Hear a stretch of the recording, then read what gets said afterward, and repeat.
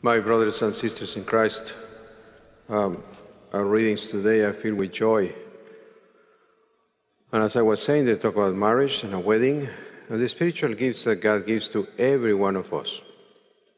I was thinking that there are three beautiful ideas that can help us as we still, at the beginning of this new year, can help us in our Christian life. First, the fact that God loves each one of us personally, then making sure that we invite Jesus to be part of our life, and then the intercession of Mary, our Blessed Mother, in our Christian life. Well, first, it's obvious that just listening to the passages of the Gospel and the other readings, once again, we understand that marriage and the family are at the heart of God's plan of love for creation, the mystery of salvation. The Gospel that we just heard describes the first miracle of Jesus, changing water into wine. And he chose to perform this miracle at a wedding, with his own mother present there. So we know that marriage is sacred to God, and marriage is a sacrament, as we all know, a sign of God's love for us.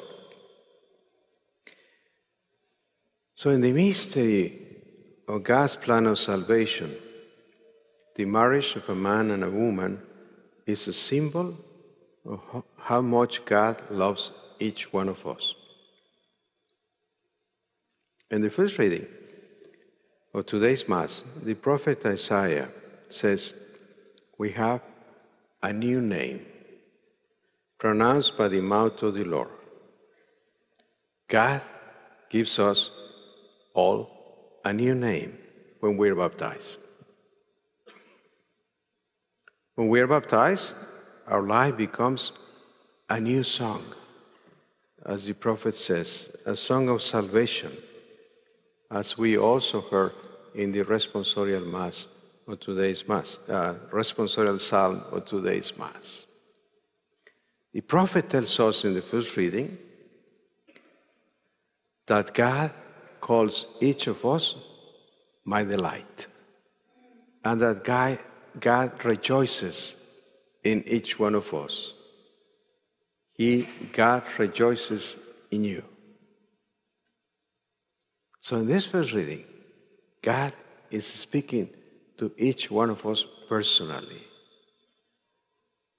He gives us a new name, our baptismal name.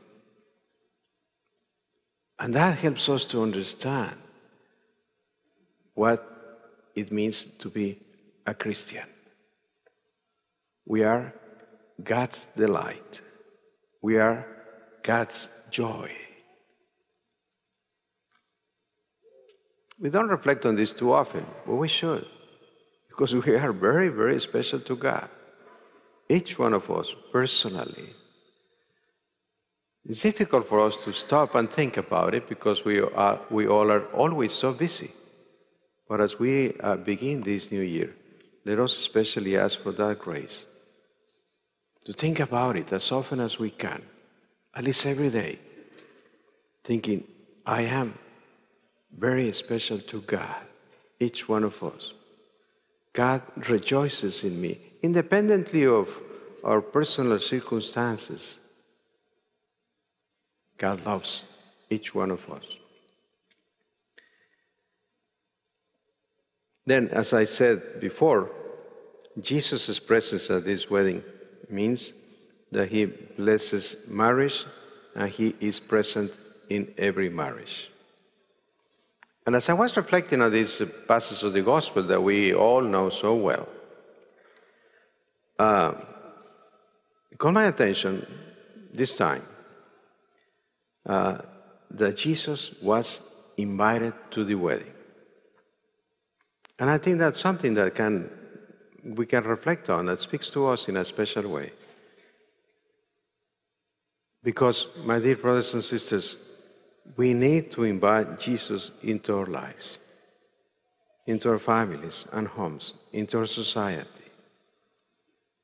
Especially we reflect on the fact, as we were doing before, that God loves each one of us and He wants to be with us. We need to invite Him to be a part of the everyday, ordinary things in our lives.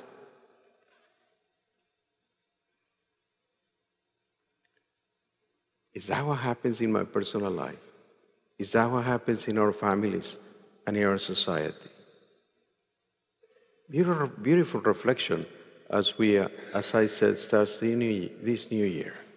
Let us make sure that we invite Jesus to be an essential part in our daily life. Then in the gospel passage, Jesus tells the servants at the wedding, fill the jars with water.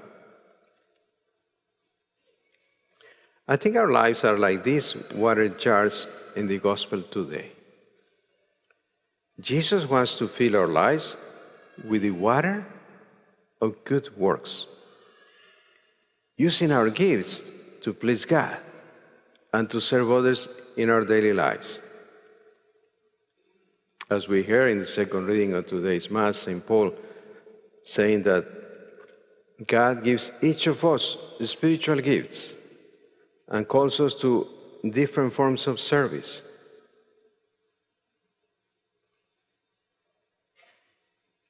So God is giving us so many good things and good talents that we have to make to produce. It's like that water, that by the grace of God, Jesus is going to turn that into the best of wines. So think about all the gifts that God has given to you, all the talents and graces and opportunities in your lives.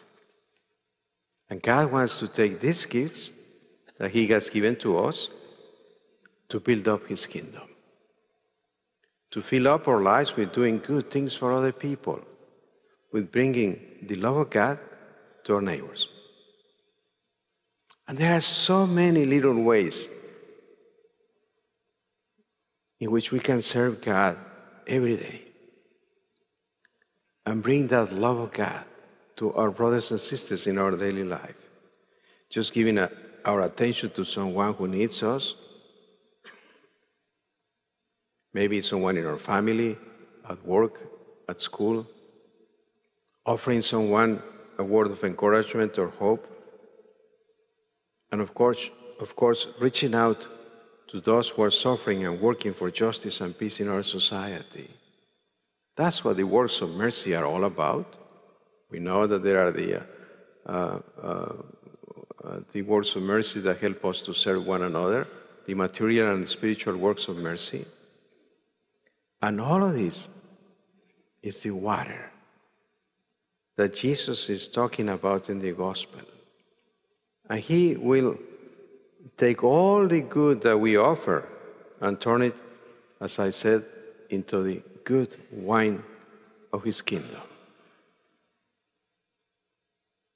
So let us especially welcome Jesus in our lives, in our families. And then finally, it is interesting to me the role that Mary, our Blessed Mother, the Mother of Jesus and our Mother, plays in the passage of the Gospel today. The first thing that I'm sure all notice is her kindness, her concern for others. As we know, the wine has run out at the wedding, and we all can understand how embarrassing that will be for the couple. And Mary, in her mercy, wants to help them. So she turns to her son. My brothers and sisters, this is who Mary, our Blessed Mother, is. She's always our mother. And she has the same kindness towards us. She's compassionate to us in our needs. She knows when we have no wine. And she intercedes for us, asking Jesus to help us. So this passage of the Gospel today is a reminder that we need to turn to Mary all the time.